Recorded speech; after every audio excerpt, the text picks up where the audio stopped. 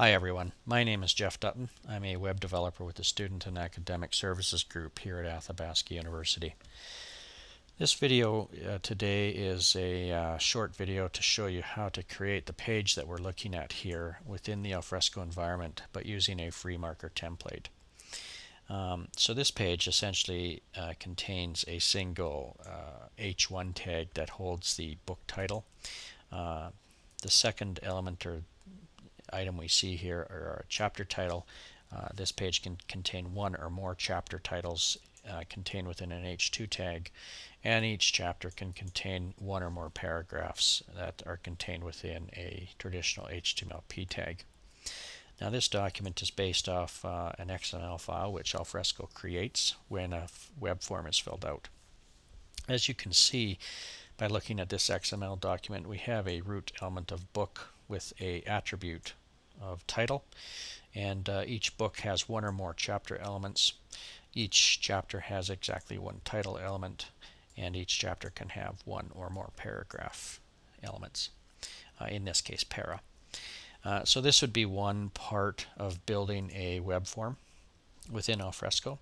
The other required document would be the transformation file, and in this case it's the Freemarker file that we're looking at.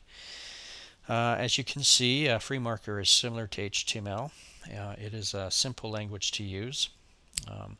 We start off by assigning or using what's called an FTL tag or a directive, in this case an assign directive. So each tag starts off with a pound sign, the directive name, and we'll show you within a window below resources that will list the available directives within the Freemarker language. So what we're doing here is instantiating a variable called DOM with another variable called name. Name is associated with the Alfresco form field that we fill out to name the file that we're creating. Hence, we use the variable called name. So carrying on, the way we extract the information from the XML into the rendered HTML is by interpolation. And interpolation is shown really by the syntax that's highlighted. We have a root element of the book which has an attribute title, and attributes are designated by using an @ sign. So the syntax to interpolate that within the HTML is highlighted here. Essentially, everything is contained within curly brackets and preceded by a $sign, which then is encapsulated by the H1 tag. Okay, so as we have discussed a little earlier, each book obviously has more than one chapter, so we need to have a way to extract those chapters, and we use what's called a Freemarker directive entitled list.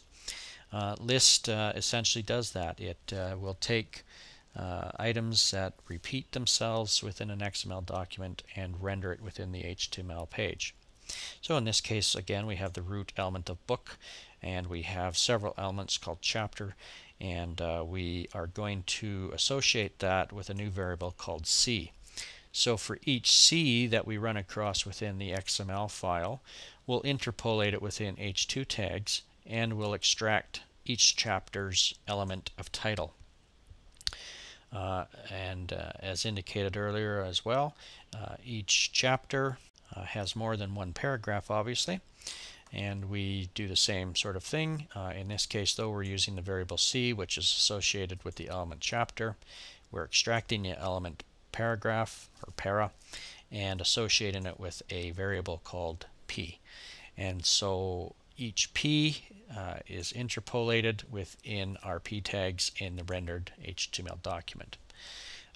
We then close each list tag, and of course, as with any tagged language, everything needs to be well formed, so you can't have malformed tags or nested tags.